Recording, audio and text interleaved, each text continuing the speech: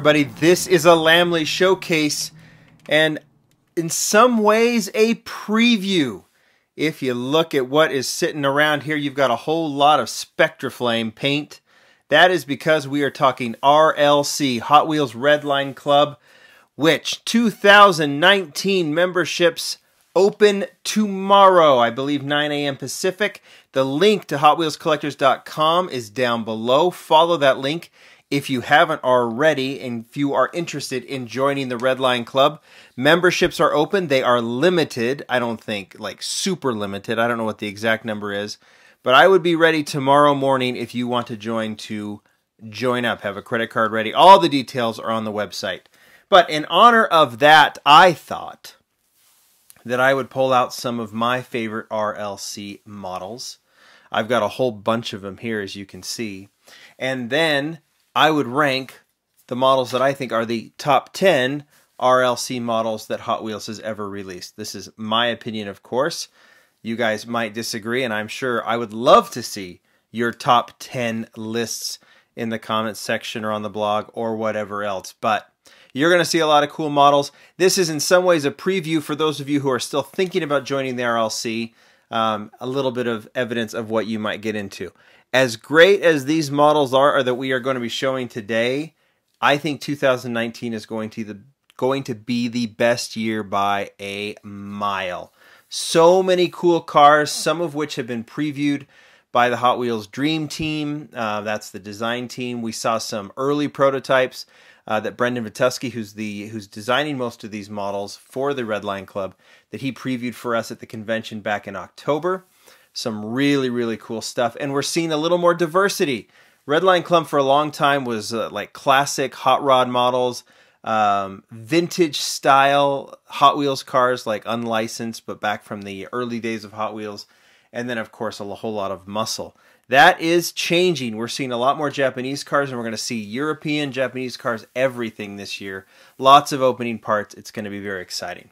But let's get to this, just to kind of whet your appetite for the 2019 year. Here they are, just a whole array of really cool RLC models. My honorable mentions before we get to the top 10.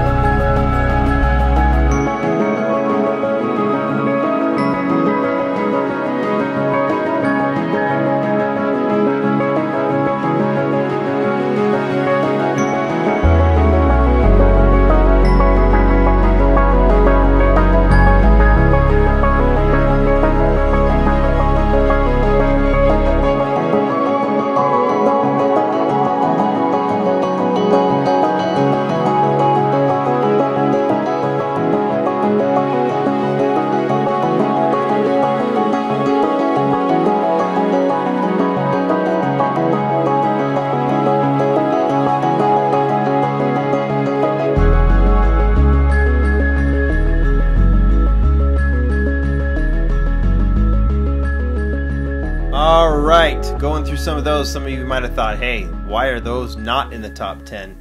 We all have our opinions, right? So many cool models that I thought were worth seeing, but didn't make my top 10 at least. And then there's even some older models from years past that I didn't include. The Superbird is one that I would love to include, and there's many others. I'm sure that there are some that some of you think I should add.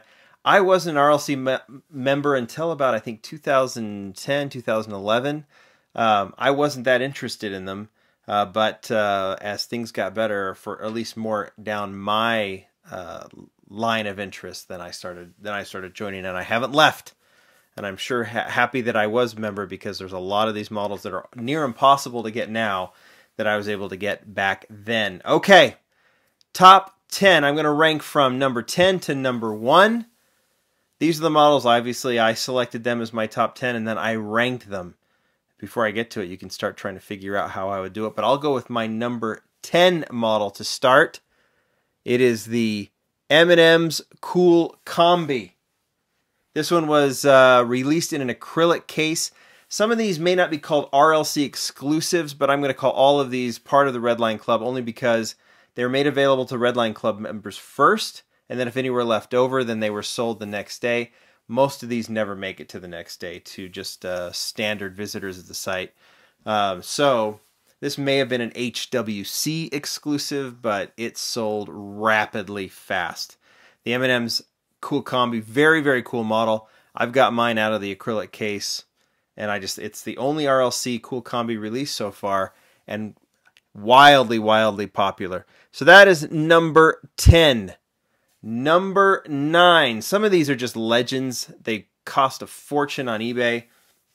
But others are just, for me, such cool models and so good looking. You're going to see a couple of those here.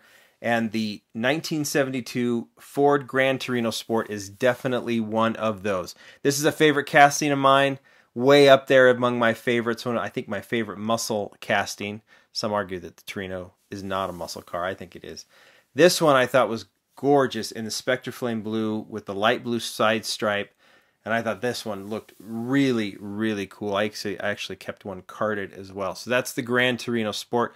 This one's a different casting than the basic because it has the opening hood, which I didn't do. Okay, number 8. Well, we're talking icon over icon. Not only the Golf Deco, but on the 67 Camaro, maybe the most famous of all Hot Wheels models. This one is a beauty. And I almost felt like I had to include a 67 Camaro. It is because of what it is in Hot Wheels lore. Easy top 10, my number 8. Number 7. We're going to go very, very recent.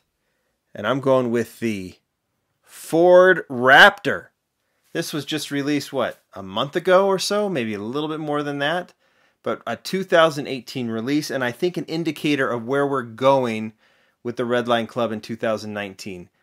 Brand new casting, not based on any, I mean, they have a basic version, but this one is completely built from scratch. Opening hood, just an over-the-top cool model. I love the look of it. I love that they focused on just the Spectraflame paint and minimal deco. And I just think this thing is so pretty. And I'm looking forward to models looking like this in 2019. I've seen a little teaser pic here and there, and boy, are we in for a treat. So there's your 2019 kind of preview thing with the Raptor, but I think that was easily a top 10. All right. That was number 7, right? Number 6. Can you figure out what it is? I'm going with this beauty. The Supernova Gasser. Larry Wood designed. This is the first release of the Supernova. You saw I put one in the honorable mentions, but this beauty in gunmetal mirrored Spectraflame gray with just the Supernova deco. I can't get enough of this one.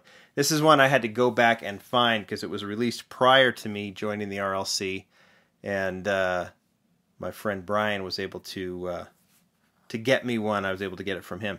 This one is super, super cool, and obviously one of 2 gassers in the top 10. Gassers are kind of an RLC mainstay as well. New casting coming out in 2019, actually. New gasser. All right. That was number 6. So how many do we have left? 1, 2, 3, 4, 5. And this is my number 5. Along the lines of the Gran Torino, this is the 66 Custom GTO wagon. Pontiac GTO. This one you can probably get for a fairly decent price on eBay. But I just can't get over how beautiful this model is. Not the most popular casting, but if you look at it, just a Redline Club logo in the back, some details on the rear and on the front, and then Spectraflame copper with these bright chrome steelies and a little dog in the back. I can't get over how beautiful this model is. I had no idea it existed until I was at a convention and saw one there, and I bought it up. I think it cost me $10. because it is one of my top 10 by far. In fact, it's the number 5 because I think it's maybe one of the prettiest classic-looking RLC models that Hot Wheels has ever done. That is number 5. Number 4, Texas Drive 'Em. This is the first release of the Texas Drive 'Em.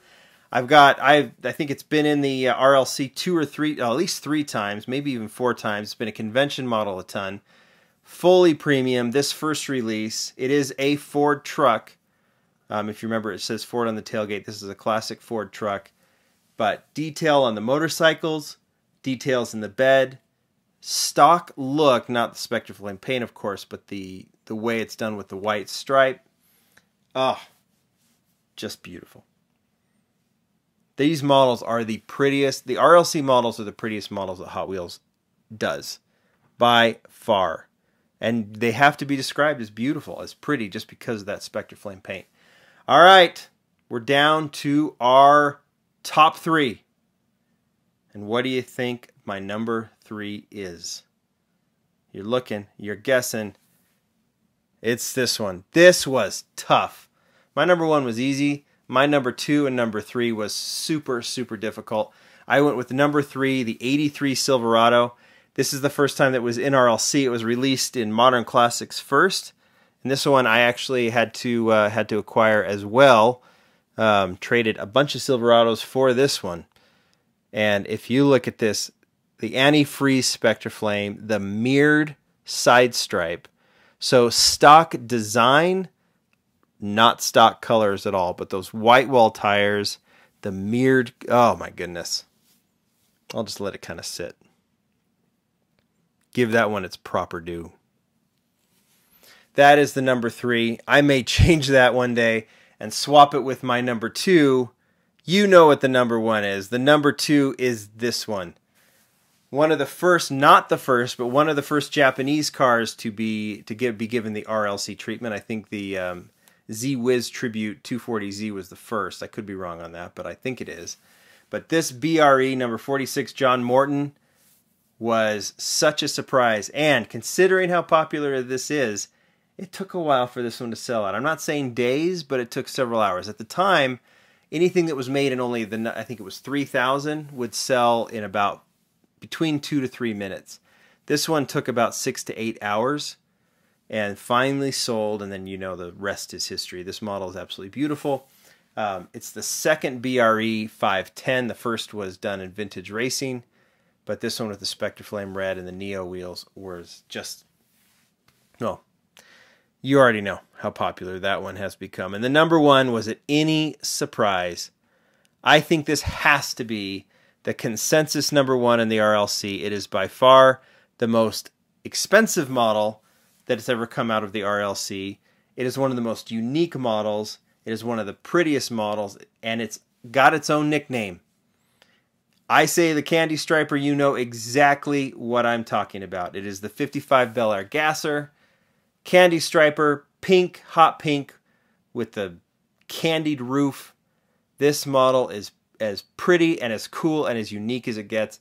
This one also is cool because of the great card art, but we don't do card art here.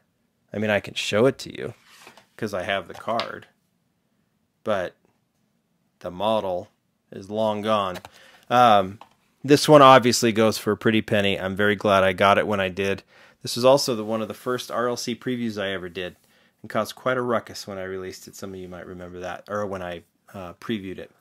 Anyway, guys, those are my top 10 RLC models. Do you agree? Would you go with the Gasser as number 1, the BRE Datsun as number 2, maybe the Silverado as your number 1? I want to see your top 10 list if you want. If you don't, then don't worry about it. But I would say, if you can, join the RLC. Follow that link below. Figure out if it's something that you can do, and do it, because you're going to be in for a major treat. All right, guys. Thanks, everybody. Let me know how you do tomorrow. We'll see ya. Bye.